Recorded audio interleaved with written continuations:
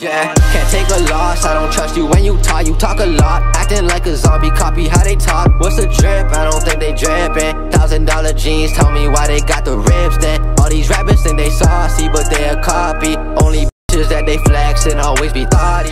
Okay, since they launched the brand new update, the temple update, we've been hatching a lot of eggs. And guess what we got?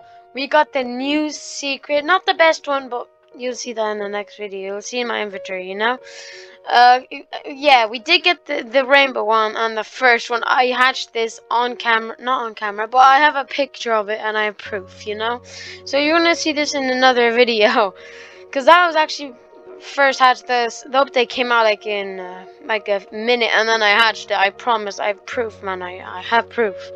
So we're gonna actually start with the new secret, which is the Temple Guardian, which actually looks pretty good from the image right here, and it does basic stats 30 trillion taps, and it does it's a normal, and it doesn't do anything else. That was funny. Well, okay, this is the 57th one, which actually is not that bad of a number. Not the one with the number 1, you know, as a rainbow. But yeah, it's still number 57, which is pretty good. It's under 100, so it's worth a tiny bit of value. Let's lock this pet. Okay, we're on equip all, and let's go to equip this pet. Not equip all, sorry. Let's equip this pet, and let's go to settings and hide all pets. 3, 2, 1. There we go. Okay, here it is. This is how it looks like. It actually looks pretty good on the game icon, but in the game it doesn't look that bad. It's decent, you know. Yeah, so it actually looks pretty good. We're going to go to the temple world and see how it looks like in there, because sometimes worlds have more graphics and changes everything, like, and makes everything better, you know.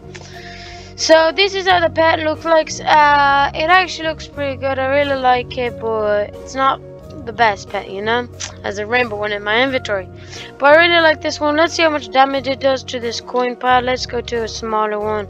Okay, 12 QD. We do around 500 QN, I think, or does that go after? I don't know, but it does 500 QN, which is actually decent, not the best, but yeah. So pretty much this is the pet right here.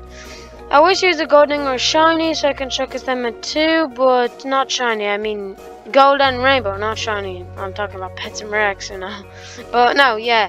So this pet actually looks pretty good. I really like it, but not as the rainbow one, you know. But yeah, so pretty much that is going to be the end of the video, and I wanted to give a shout out to everyone that subscribed. Thank you so much for 2,000 subscribers. It means the world to me. Next goal is 3,000, and hopefully by the end of the year we can get 10K, or maybe next year. So thank you for 2,000 subscribers. It means the world to me, and yeah.